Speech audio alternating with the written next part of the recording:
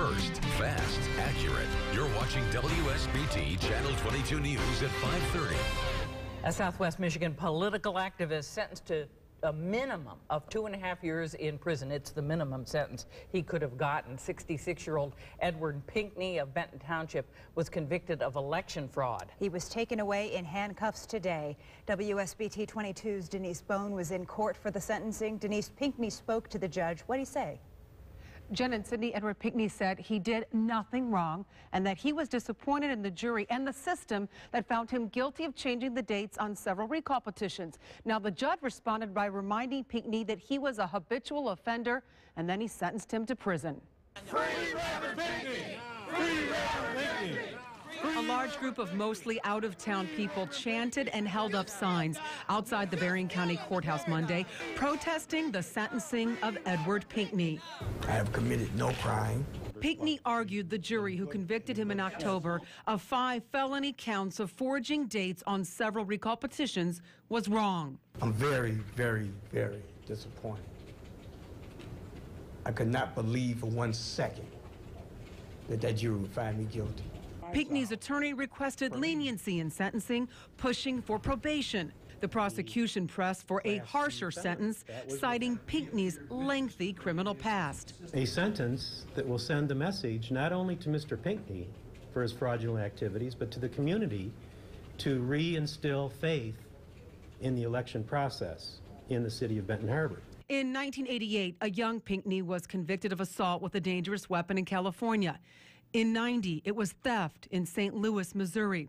99, Pinkney spent 18 months in prison for embezzlement related to a Berrien County case.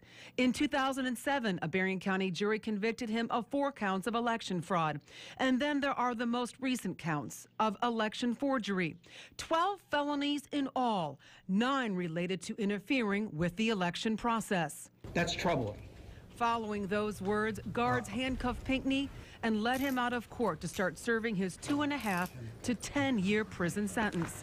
Pinkney's supporter, Benton Harbor City Commissioner Marcus Muhammad, says the criminal justice system is flawed. The ruling by the jury reflects that this was a kangaroo court.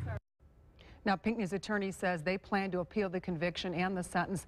Jen and Cindy, though, Pinkney is already in prison. He left early this morning after his sentencing. About 11:30, we're told that he was taken to Jackson Prison, where he is going through the intake process, and then that will determine what prison he stays at for the remainder of his sentence. So on top of his conviction, he also has to pay $500 in court fees and fines. Yep. And then he may also have to pay restitution to Benton Harbor's Mayor Hightower as well. That's exactly right, because today the judge said that Benton Harbor Mayor James Hightower was the victim in this case because he was the target of the recall attempt. So what's going to happen is the judge is going to decide that there will be a hearing later on to decide if he will get any restitution from Pinkney. And in fact, in an impact statement that Hightower wrote to the judge, he said that he was impacted emotionally and physically by this case, and by the he actually said he had neck pain, had to go to a doctor. The doctor said it's related to stress, related to what you're going through, and he had to be put on prescription medicine. And so he'll pay.